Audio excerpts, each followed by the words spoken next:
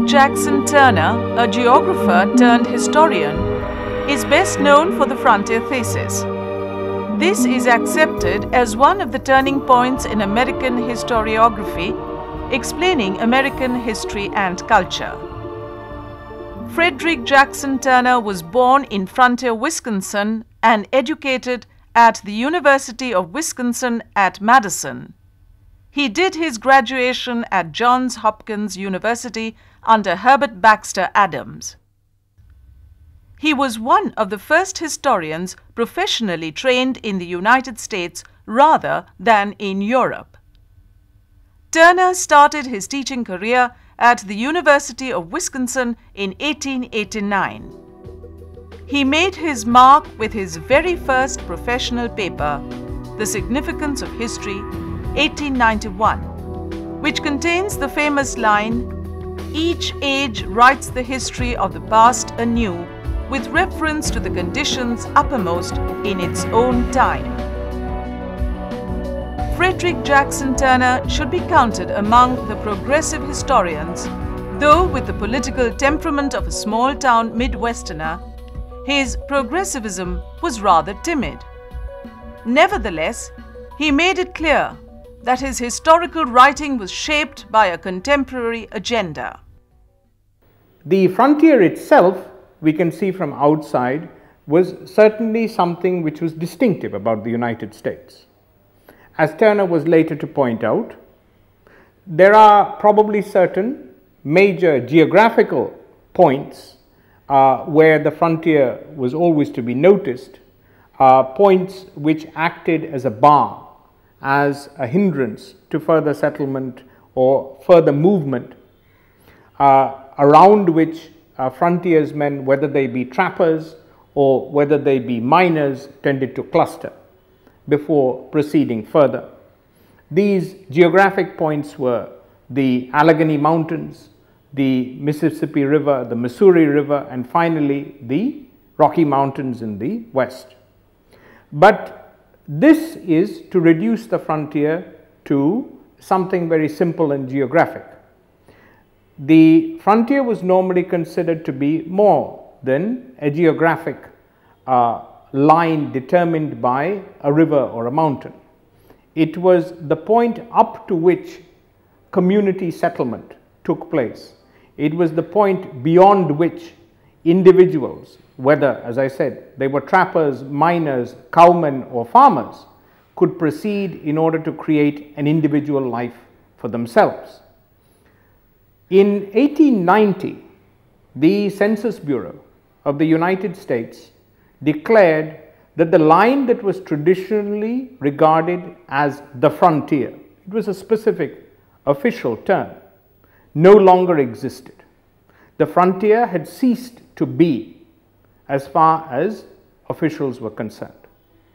Frederick Jackson Turner considered this an extremely disturbing development. Even though the official statement had not received enormous discussion, widespread debate, Turner pointed to it as being a moment of reckoning, a time when Americans had to realize that one of the most decisive features which had made them a people had ceased to exist on the landscape of the United States. As a consequence, he wrote an essay which is called the Turner Thesis, and which has attracted both critics as well as supporters. Turner presented his epoch-making work, The Frontier in American History, before the Historical Association in Chicago in 1893.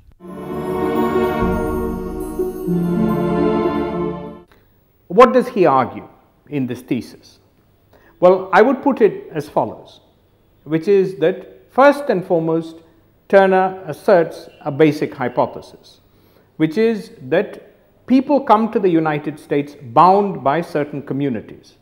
Some are religious communities, some are ethnic communities, not necessarily national, in the sense that nations did not always exist in the 18th and 19th centuries.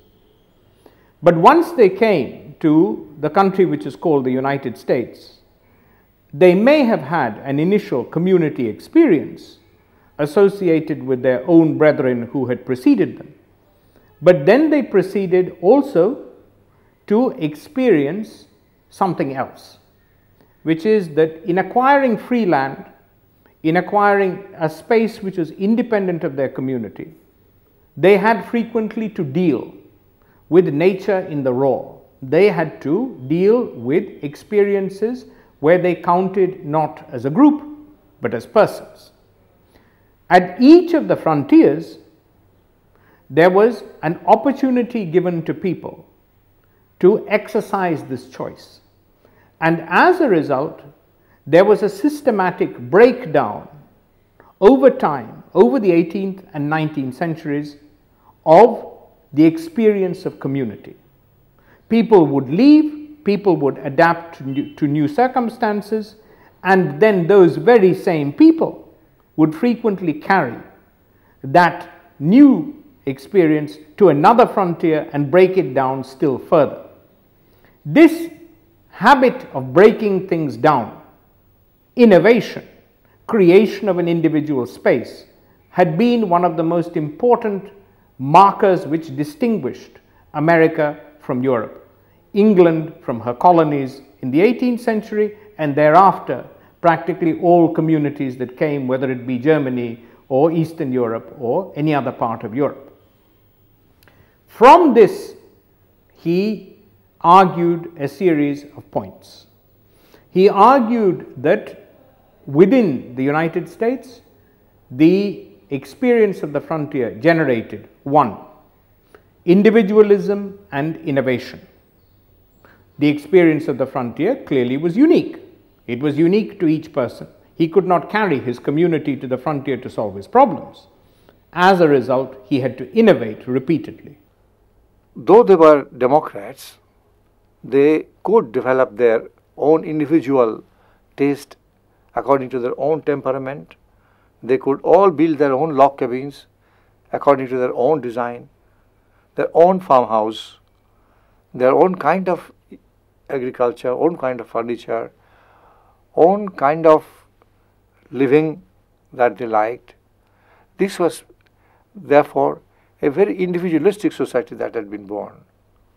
And they had their corporate existence at the same time. The individual preferences could be actually implemented. And therefore, he thought that American individualism was also a product of the frontier. This has been possible because of opportunities in the West. Because of the opportunities, options that were open to the settlers, they could fashion their life according to their choice. This would not be possible in a hidebound industrial society. So, because of the space is the main factor in Turner thesis. Because of the space, lot of problems could be ironed out, and whatever one wanted to do could be done on the frontier. So, this was the reason why he emphasized on this particular trait in their character, that Americans were individualistic, or American individualism was born on the frontier. Sir, if I may ask here, this concept of frontiers of opportunity, can we characterize this as a veiled imperialism on the part of the Americans? Well, that is there, of course, because I had a mind to say that later on, that American, when the land frontier ended, then they thought of a naval frontier, and they gradually went on to global imperialism. So, frontier has no end, and I have just said that they had now got to the Star War, and they, through space research, they are landing on the moon. And why moon? They even want to land on Mars and, if possible, in Venus. So, there is no end. The momentum that was generated by the ever-growing expansion into the frontier has not still been lost. So, they went on, and they had a sea front and they had a space front. I don't know what next front would come. The second point that he made is that at this frontier, many prejudices distinctions between communities break down. People have to deal with each other as individuals, not as members of one particular community or another. Sectionalism, communitarianism, the bane of European life, which actually prevents people from bonding, these factors were normally broken down in the case of the United States. Another formative experience, according to Turner. But in addition to this, Turner also pointed out that as a community, the frontier created something rather unique. It created responsibilities. Responsibilities which had to be put together and held by a national government. Hence, when you proceeded beyond the frontier, the government itself needed to decide how the movement beyond the frontier would take place. It had to provide improvements. It had to deal with methods of actually dispensing land. It had to deal with Native Americans. All of these were points at which there was a degree of interaction between individuals and government. So a national government was born as a result of the frontier. The frontier was not a place which only stimulated individualism, chaos and anarchy. It was also a place which stimulated responsibility and government in its own way. But it was a government which was democratic in character because it was formed on the basis of individuals who responded to the experience in their own unique personal ways. Hence, you have four major points which Turner argued, essentially that innovation and individualism, breakdown of sectionalism, the creation of democracy, and finally the creation of a sense of national responsibility. All these were central to the United States, and all these were the product of the frontier. Many historians, particularly economic historians, they thought that it was too much of exploration by space, too much of geographical exploration, and fundamental economic factors had been ignored. And the chief critic of Turner was Charles Beard. Charles and Mary Beard, this couple, have written The Rise of American Civilization in several volumes. And there, Beard was an economic historian. He believed in the germ theory. And later on, other economic historians followed suit, like Louis Hacker or William Faulkner, and other economic historians also joined with Beard's formulation that all American ideas which were claimed for the forest, for the frontier, were actually all there in the East. Later, the ideas spread to the West. Not that they were born in the West, they simply spread from East to the West.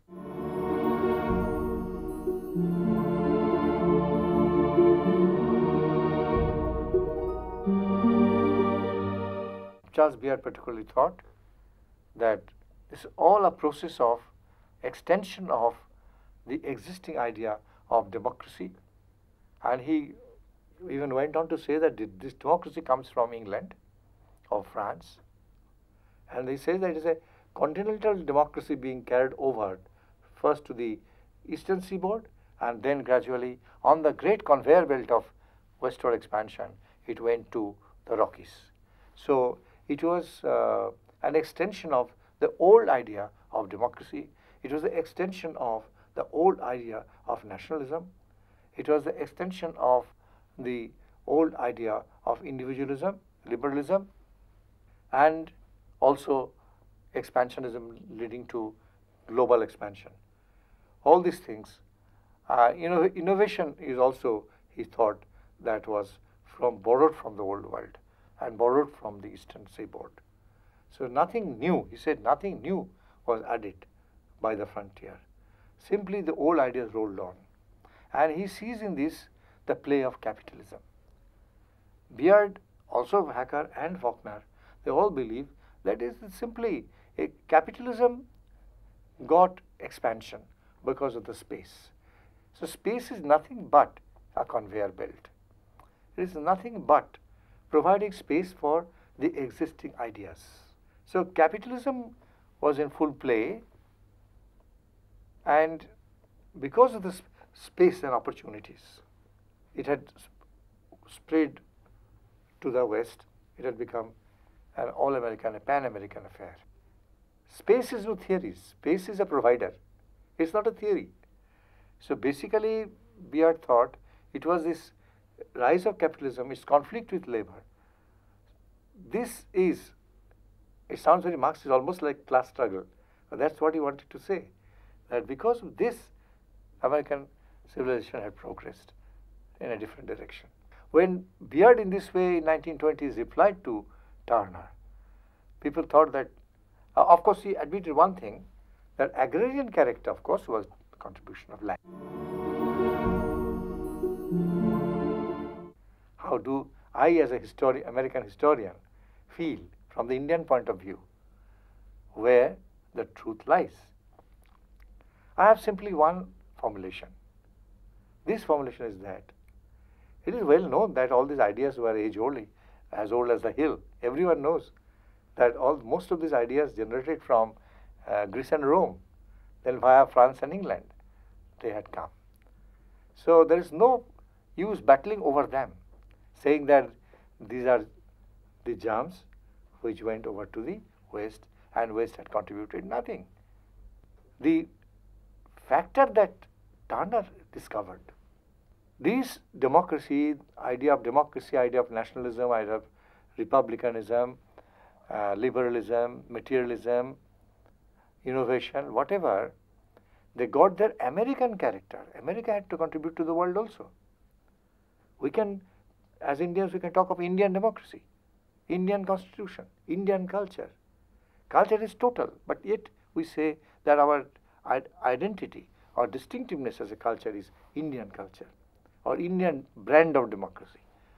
We can say that, Indian brand of nationalism. Similarly, if one has to discover and interpret the American brand of democracy, American brand of federalism, American brand of nationalism, American brand of agrarian democracy, agrarianism, American brand of individualism, etc., then one has to turn to Turner.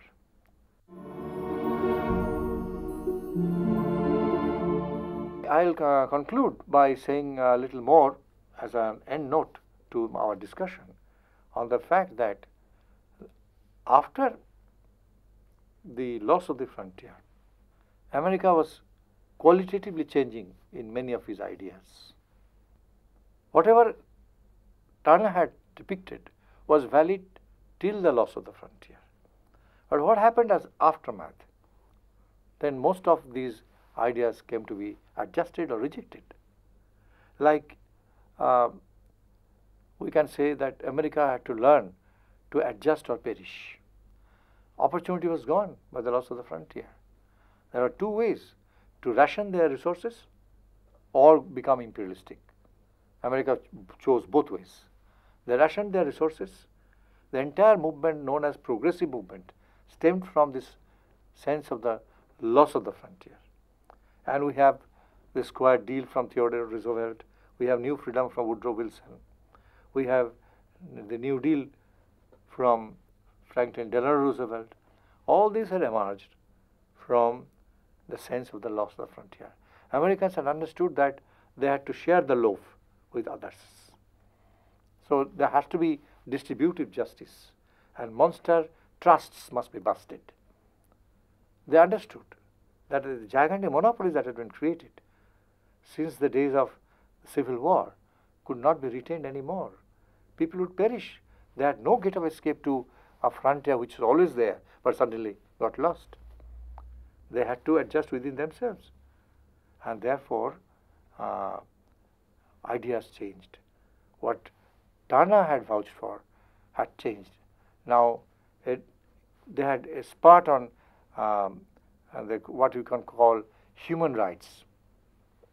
Human rights was one of the top political cards of the day. Then we have industrialism. Suddenly, industrialism got the better of agriculture in America. And industrial inventions came galore during this time, because this is a question of survival. They had to invent, they had to set up big industries, not just big business, but big industries at the same time, all due to this consciousness that land was not to be had anymore. So they had to multiply existing resources by machines, and that means industrialization. They had a very big industrial revolution, greater than the British industrial revolution, and there was so much of invention. All that is all from this sense of precariousness that they had lost the frontier. So that was there. So new dimensions of progressivism, radicalism, human rights, inventive genius, industrialism, and again I go back to your idea, this imperialism. The other way around was to become an imperialist power. If you cannot multiply your own goods inside the country through industrialism, what next do you do? You have to expand. You must expand or explode. That is the law of physics. And that was the beginning. In 1898, the Spanish-American War came, when America for the first time tasted blood. Because Cuba was a very weak country, they quickly defeated Cuba and got possession of their territory and sugarcane plantations. That whetted their greed. They went into Hawaii, went to Samoa, they went into Philippines finally, established a colony of Philippines. There also they didn't stop.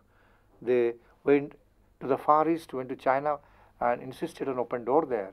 They went, Commodore Perry went to Japan and insisted on the opening of Japan. And America was the first country to enter Japan. In this way, we see that America had become a world power. And this is also an aftermath of the loss of the frontier. These things were not foreseen by Frederick Jackson Turner.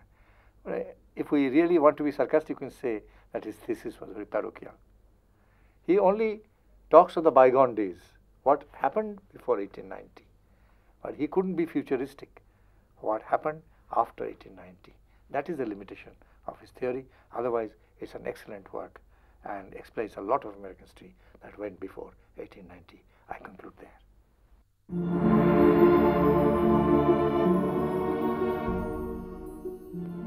In this episode, we have discussed the contribution of Frederick Jackson Turner and evaluated him as one of the progressive historians.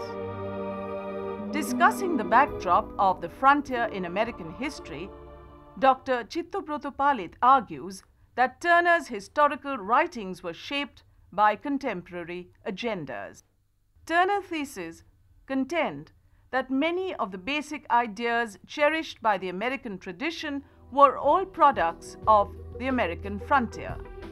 The frontier had contributed to American individualism.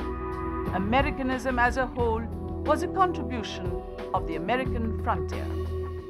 There have been severe criticisms of Turner's thesis, especially from economic historians.